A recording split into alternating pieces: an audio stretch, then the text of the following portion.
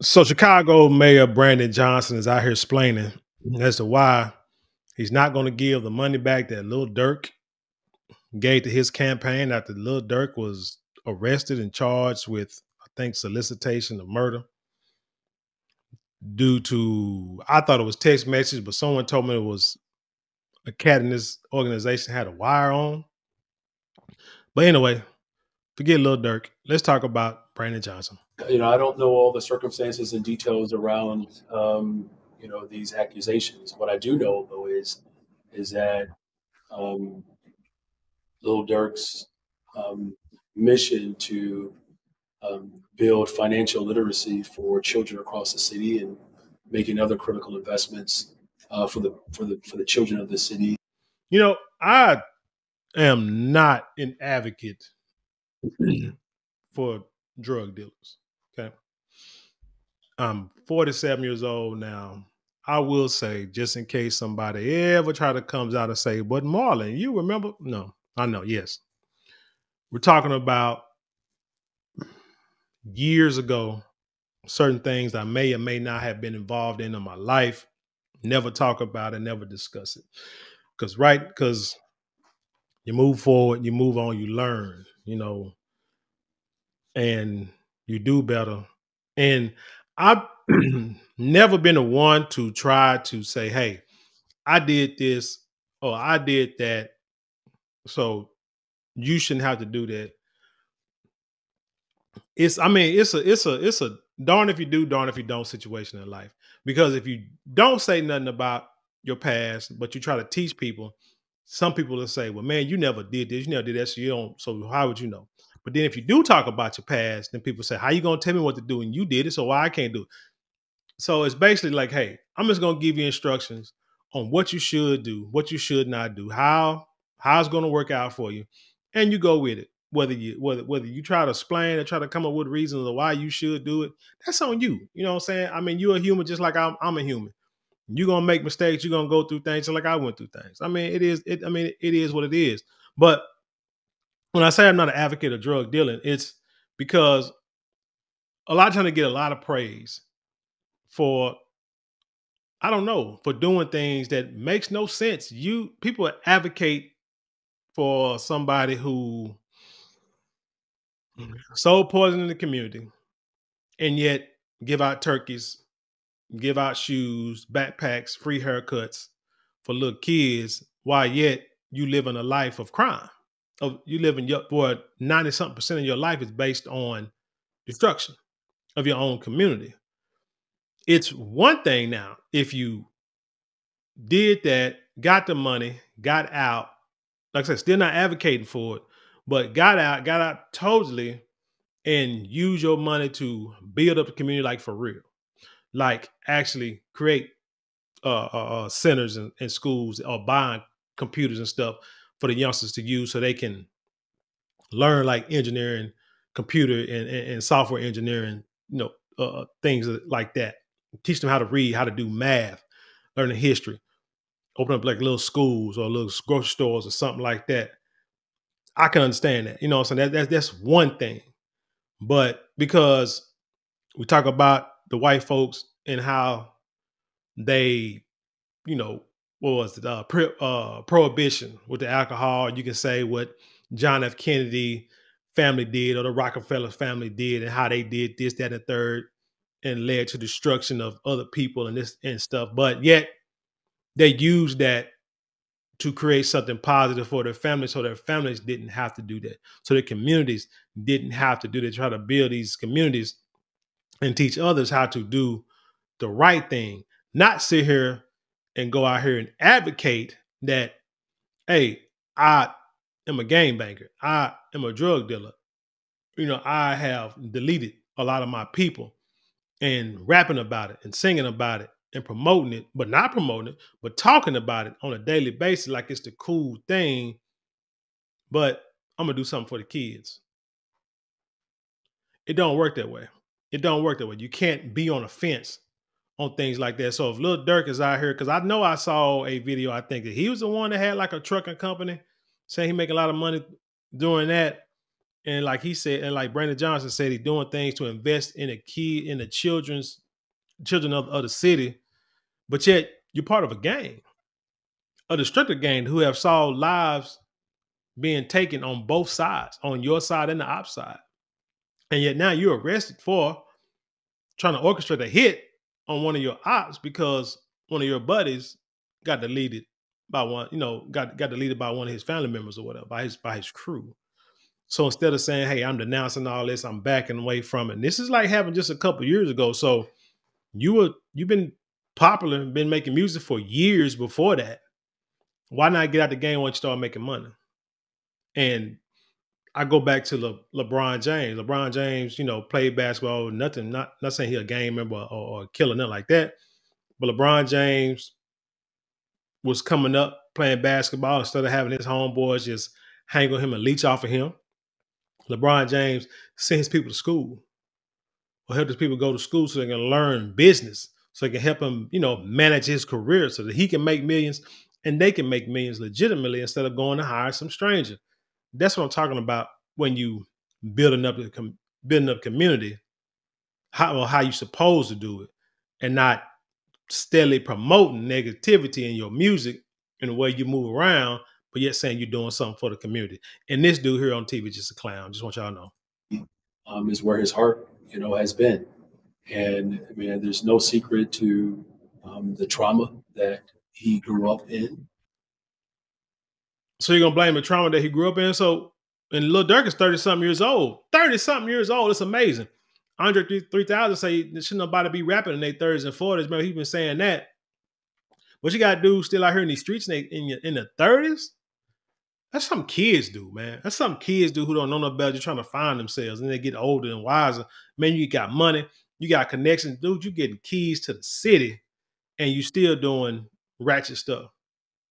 But he grew up in trauma. Okay, understand. So what he should be doing is doing, like I said, doing what you say he's doing, getting away from this ratchet music and just promoting stuff to help the kids.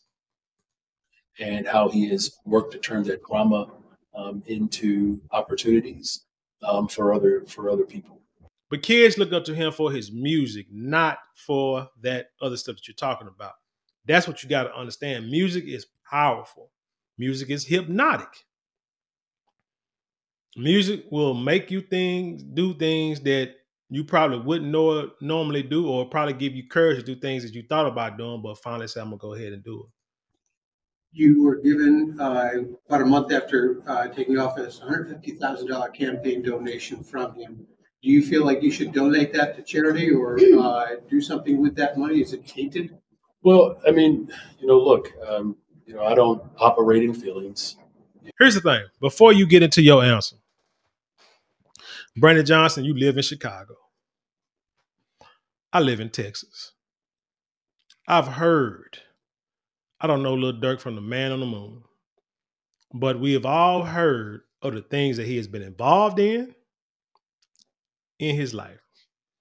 The gang culture, the deletion culture, the drug culture, we've all heard this from people closest to him, even in his music. So for you to take $150,000 from someone like that tells me a lot about you. Because as a politician, someone that the kids should be looking up to, maybe even other adults can look up to, that shows a lot, to me, shows a lot about your character or lack thereof. There's no way in the world where you should have took money from Lil Durk. I don't give a doggone what he's doing to the community. He doing things with the community, great. Use that $150,000 to continue to promote what you're doing. But we, in the mayor's office, we can't be associated with you or your money because we know your history and we know your present. It's simple as that. I operate in truth and justice. And again, I don't know all the circumstances around these accusations, but again, but you know the accusations of his life. So it don't matter about these circumstances. You should never put yourself in a position in the first place. I do know for sure is that, here's another example of a young Black man who grew up in severe Man, don't make this about race. trauma that led to life choices that he has been very open and vocal about healing from those choices. It's why. How's he healing? Is he denouncing it? Did I miss something? Maybe I missed something. Maybe y'all could tell me in the comment. Has he denounced the gang life and the deletion life? And if he had, he's a hypocrite. He's a hypocrite because of what he did, what he's been accused of. You know, he's not guilty. Can't find him guilty in a court of public opinion. Must be found guilty in the court of law, I guess. But the evidence is there. And dude, you the mayor, so you can find out whatever the hell the district attorney or whoever else is trying to prosecute that man. You can find out whatever they know. He's been committed to finding his righteous path, seeking out, truth and justice through his faith, while also investing in behavior and mental health support for individuals. Look, what will you do with the money? Was, as I said, that was a question of Kamala Harris Jr. What will you do with the money? Not about that boy's life. Said, right now we have allegations, right, that he has not been tried. And I understand the question. I don't want you to think I don't understand the question. You feel it's okay to keep the money? You're asking me a question about someone who has worked to transform his life, who has admitted that he is on a journey to transformation and has not been charged with anything. Oh, he's been charged. Has not been convicted of anything. And so if you're asking me if I should make a judgment on a Black man before a full trial has actually come to fruition, I hope you do understand why. How about just making a judgment on a man, period?